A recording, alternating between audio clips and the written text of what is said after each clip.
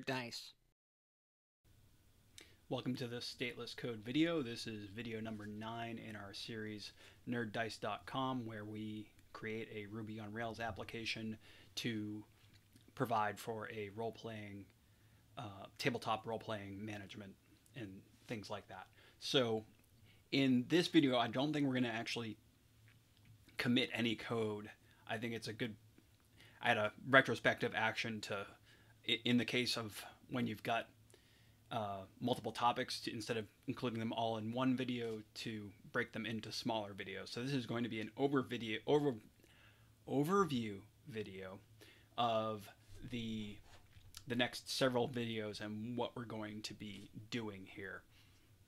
So we're going to start with kind of, this is a fairly large body of work, so I've kind of got it organized as one issue here as an epic, and then in our on our board here, these items here are kind of subtasks on the larger the larger issue here. So we're gonna kind of tackle these things. We'll check out an epic branch, and then as we make our commits, we'll merge those features into the epic branch, and then when we're done, we'll merge the epic branch into our main branch. And this might seem a little artificial now because we don't have the app in production. There aren't really any other contributors on the project or anything like that, but it's a good habit to get into in the event that you get something like a dependabot, I can never say that word, dependabot alert on something in your Gemfile.lock or something like that as you're working on a feature. It's good to have that ability to check back out your main branch, upgrade to your dependencies to make sure that you're not in some sort of a vulnerability situation, and then check back out to your epic. So that's what we're doing here, even though it seems a little bit artificial. And we want to try to think about this as a user story. So we've got our story here as a user.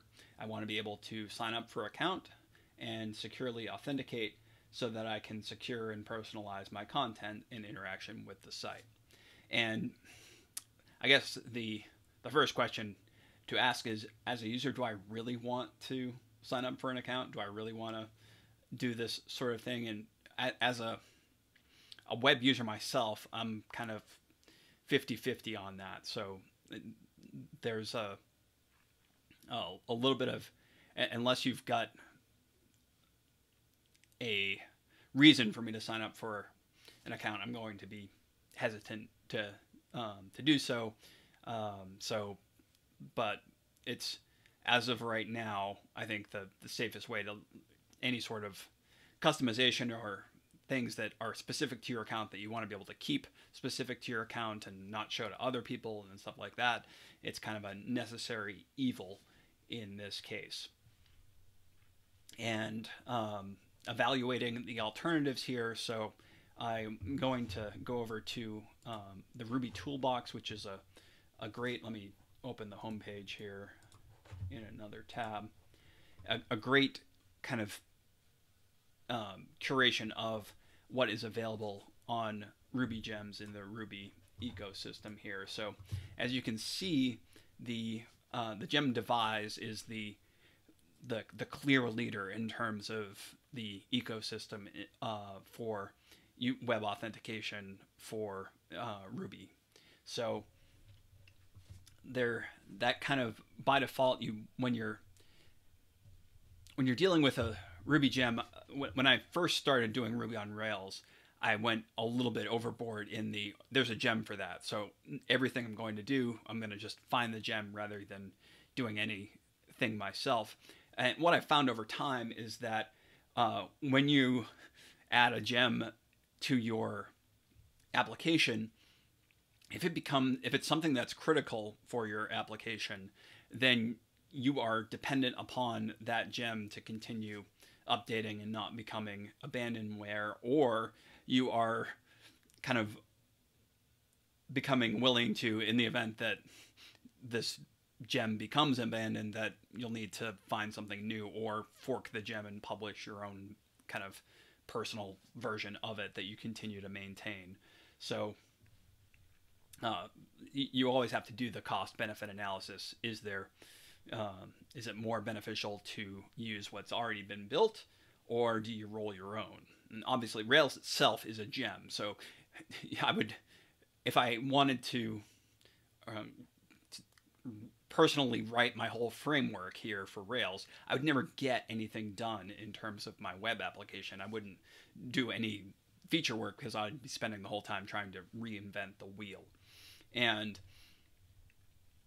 in this case, I could, and it's closer now to being something that I might consider doing than it was a year ago. Roll my own authentication, and it's just one of those things, cost benefit. What's the opportunity cost of doing that? So it's not without risks, and we'll see in a second here that there are currently risks with using Devise in 2022 with a Rails 7 application, and we've got to kind of deal with that as we incorporate it into this application. So rubygems.org, you can go here, search for a gem, we'll type Devise here, and we see that there's significant download activity over the life of the gem, and 10 million for the current version. So whenever you're looking at a gem that you're going to use, one of the things you want to see is how often it's maintained, and there might be a good reason. Like if we go and look at our Nerd Dice gem that we created in our other series here, you can see that it was released its 0.4.0 version less recently than Devise did, but as the maintainer, I'm fairly confident that it's up to date and maintained. Something like Devise, I would want to see something more recent than December of 2021 on this. And if you go into the repo itself, you can see as of right now, this is October 15th, 2022.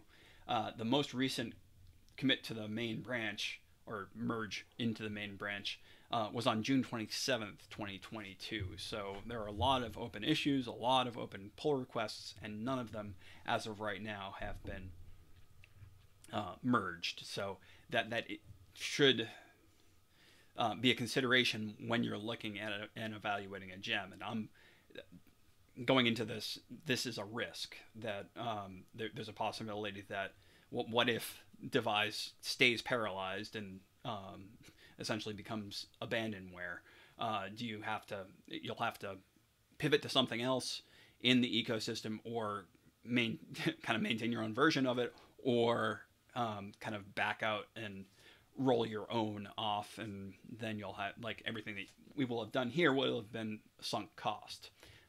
As of right now, I'm still leaning toward this being the least bad option for our use case, so that's what we're going to do. I think that it will give us working authentication with the least amount of effort, and kind of the most benefit back, with the caveat that we'll have to do a little bit of customization in order to get it to work with Turbo, and then we'll have to undo that hopefully when a new version is released that works with Rails 7 without needing to kind of be patched in order to do so.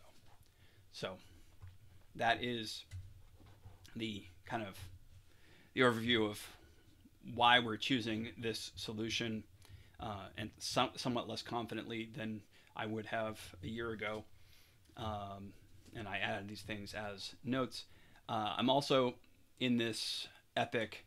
Usually by default Rails, your database primary key is a big integer ID, which for most cases is fine.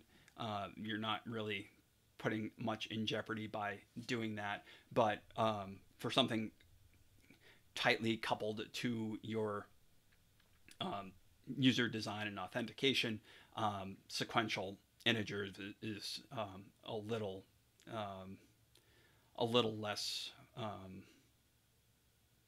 safe. And that's not. There are a bunch of redundant mechanisms needed in order to compromise a user ID, even if you know that, like, I'm user/8 and there's a user/7 and a user/9, you've got to, like, compromise the Rails secret and secret key and potentially your Devise salt and your Devise pepper. Like, there are a bunch of different levels of defense here that would all need to be compromised in order for this to happen. But it's not that big of a lift to make the primary key in this table a UUID rather than a big integer. So we're going to go with that. And noted here, Devise doesn't work out of the box with Rails 7 and Turbo yet, so we're going to have to deal with that. And because of this logging in and logging out, if that breaks, your whole app is broken. So if ever you were in a situation where you might do something that is considered over-testing and redundant, your login and log out of your app would be the place to invest that effort. So you want to make sure that the JavaScript browser interaction and everything works. If the app is responding to a Turbo stream, you need to make sure that it's rendering that correctly in the video, in the visual of the browser, and that you're not kind of having a situation where something might work in a request response test that you have, but is broken on your user level. So we'll be producing a variety of different ways to test this, so that in the event that something else comes up that breaks an existing Devise configuration, either a Devise version or a Rails version, we want to be alerted to that as quickly as possible, and we want to make sure that the browser part of that is considered, because you don't have a working application if you can't log in using a browser. So the steps we're going to go through to do this in the next video, we're just going to install Devise. It's hopefully going to be a fairly short video. We'll commit that unit of work as its own entity, and then in the subsequent video we'll kind of do the customization of Devise to work with this particular web application. So uncomment or change the things in that Devise initializer file that gets generated, then choose the Devise modules that we want to, well, actually that'll be done in the generate user model video. So it's mostly kind of gem level configuration we'll do in the video after that. Then we'll add that UUID support to Postgres and generate a user model. And that I think, even though they're so related that those will probably be in the same video, we need pre-login and post-login pages so that you can test, both automated and via clicking around, that an unauthenticated user can't visit a page that requires authentication, and that you can still visit a page that doesn't require it, kind of in a public setting without a user. So we need to essentially create dummy pages that will flesh out later on in the application lifecycle to show that difference. We need to do some kind of tweaks to Devise to make it work with Turbo. There are some existing solutions out there, and we'll kind of choose one of those and implement it in our app. And then these are kind of more situational things. So we'll write a test, user can sign up and confirm account, and then it'll fail, and then we'll add the stuff to make it pass. Again, some of this Devise stuff might work out of the box, so out of the box plus the turbo config. And then you can log in, you can log out. Those are things we need to test. You can reset your password. Locking and unlocking works, and then a logged in user can change a password. And that will, I think, get us to a viable situation there. The Devise views, we'll likely customize those at some point during the life of the application. I'm not sure we're going to do it right away in terms of priority, but that is something we'll look forward to. So we'll stop there and pick up in the next video and start actually implementing this epic. Ruby on Rails 7 is out. Code along on a guided journey through the Rails 7 Getting Started guide and beyond with test-driven development. There has never been a better time to learn Ruby on Rails. Hit the ground running with the newest version. Go to statelesscode.com/getting-started with Rails 7 to level up. Thanks for watching this Stateless Code video. Be sure to like, comment, subscribe, and spread the word. Check out our growing library of videos on our social media channels. Follow us at Stateless Code, and taxation is theft.